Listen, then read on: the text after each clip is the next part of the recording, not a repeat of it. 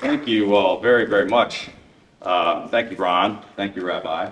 I want to thank the JCRC and Beth Shalom for welcoming us, for extending this invitation.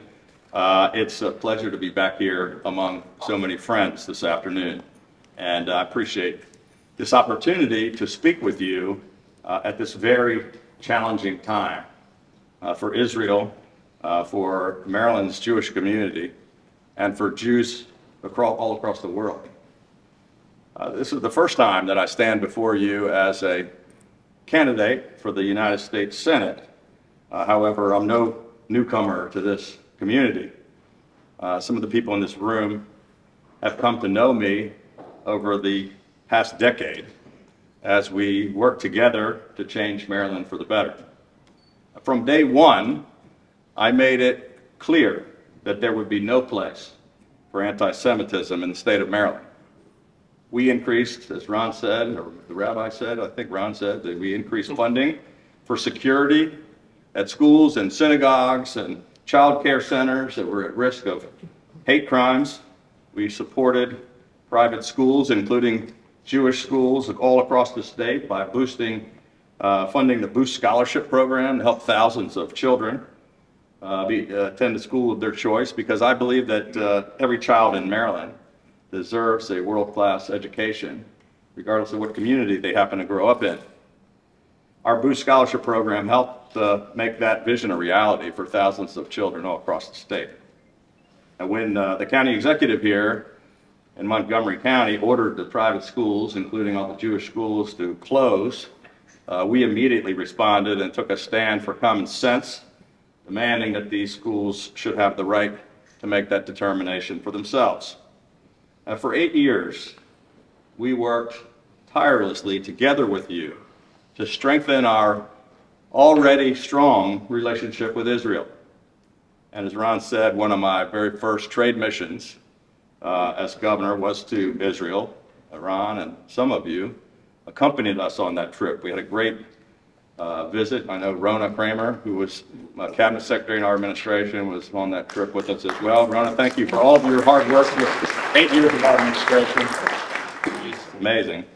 I'll never forget the incredibly moving experience as I was brought to tears laying a wreath at Yad Vashem in remembrance of the 6 million Jewish victims of unspeakable acts of violence.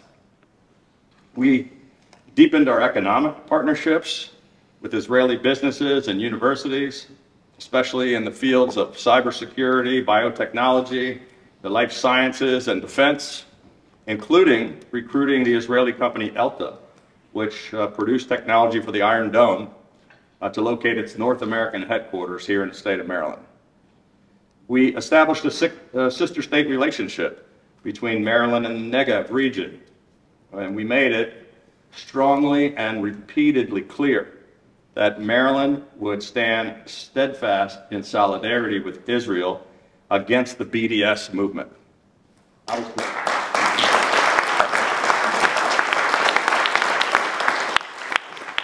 I was the first governor in America to sign an executive order prohibiting all executive state agencies and departments from entering into any contracts with any business unless that business certified that they would not engage in BDS.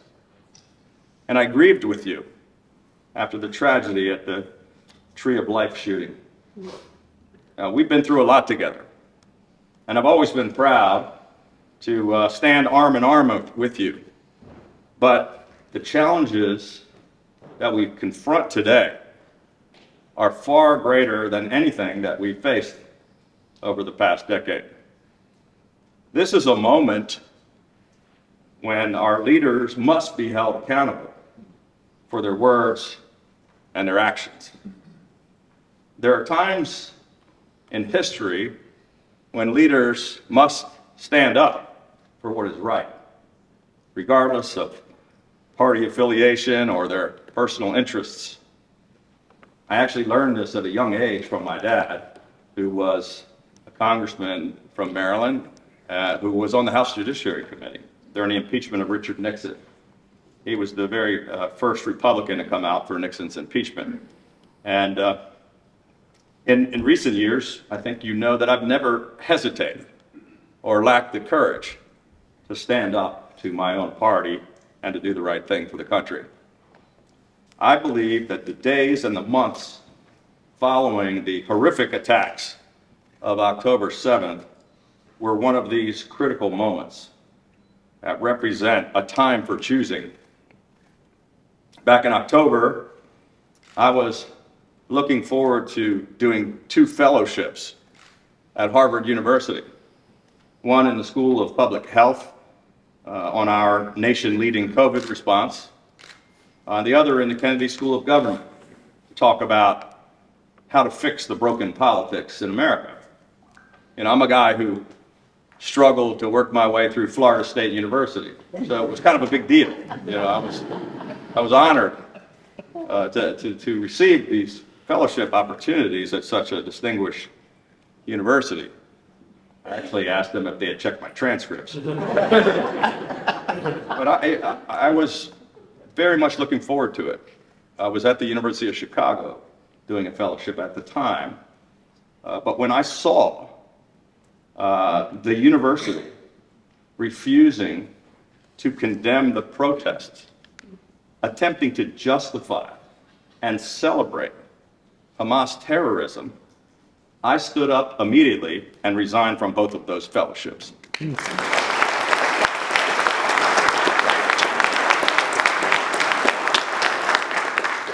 Just after the greatest loss of Jewish life since the Holocaust, we saw demonstrations essentially blaming the innocent victims of the horrific attack, who were murdered, kidnapped, and raped. And they were attacking the legitimacy of the world's only Jewish state and its right to defend itself. Jews have been harassed and made to feel unsafe in their schools and synagogues and everywhere they go. And these were not isolated incidents. Anti-Semitic incidents in the United States have risen by nearly 400%. We saw college presidents at some of our most prestigious universities in January refusing to answer to Congress whether calling for the genocide of Jews violated their campus policies. The lessons of history are crystal clear. We must all take a stand in the face of genocidal acts. There's no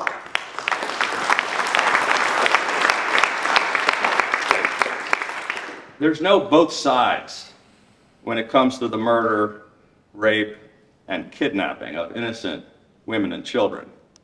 There's no room for justification or equivocation for calls to kill all the Jews. This is not a partisan issue. This isn't about the differences between the right and the left. This is about the difference between right and wrong.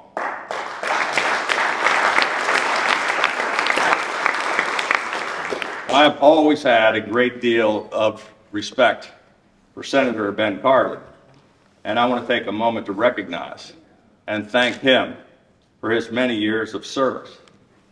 You know, we may not have always agreed on every issue, but we always worked together across the aisle as Team Maryland. And he should be commended for his consistent and strong support for Israel in the face of pressure from the loudest and angriest voices. And I want you to know that if I have the honor of becoming your next senator, and that is exactly the kind of leadership that you will continue to see from me.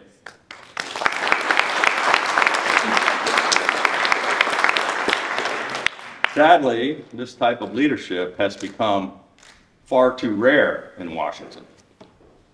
It's not what you're getting from Maryland's junior senator, who has become one of the most hostile voices against Israel in the entire United States Senate. Just this week, he signed an outrageous letter urging President Biden to cut off aid to Israel.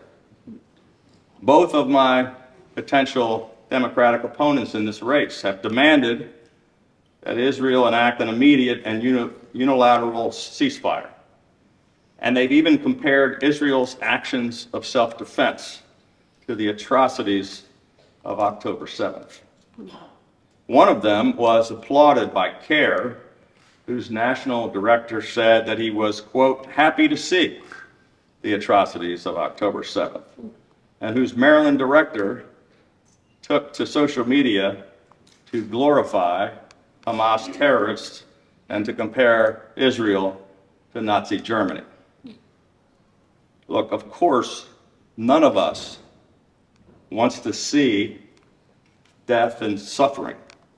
We all want to see the violence come to an end. And the way to solve this humanitarian crisis and achieve a ceasefire is for Hamas leaders to immediately release every single one of those hostages. Bring them home.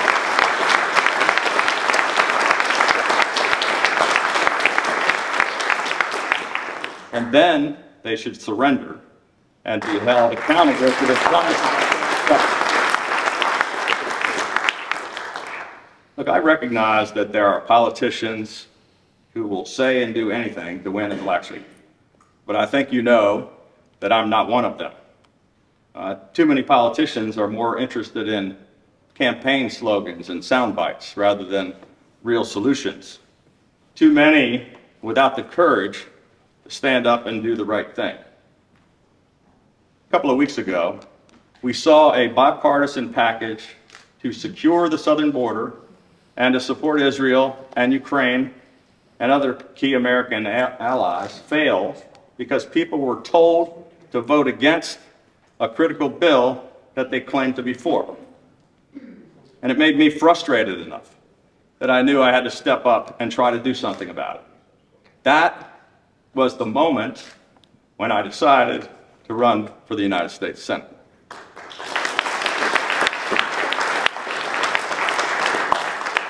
You know, I don't need another title.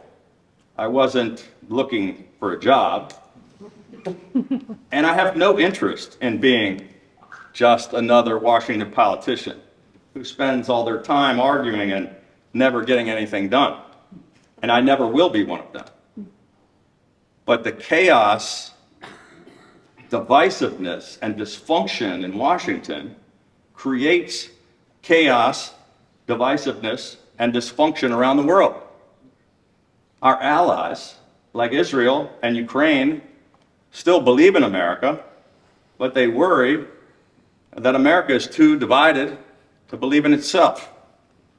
America needs to stand up for our allies and stand up to our enemies. And the best way to secure peace is through a strong America that supports its allies.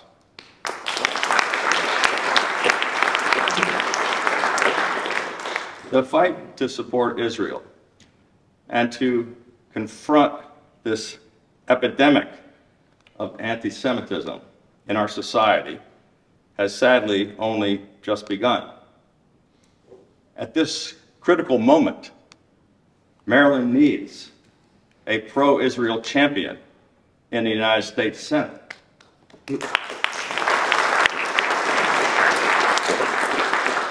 Who will stand up and fight for our closest and most important ally. If I have the honor of becoming your next senator, that is exactly what I will be, just like I was for 8 years as your governor. Look, this isn't just your typical fight between Republicans and Democrats. It's more important than that. This is a fight for Maryland and for America's future. And that is a fight worth fighting. I'm running for the United States Senate, not to serve one party, but to fix the broken politics in Washington and to fight for Maryland. That's exactly what I did as your governor. And it's exactly how I will serve you in the United States Senate. Thank you so much for having me.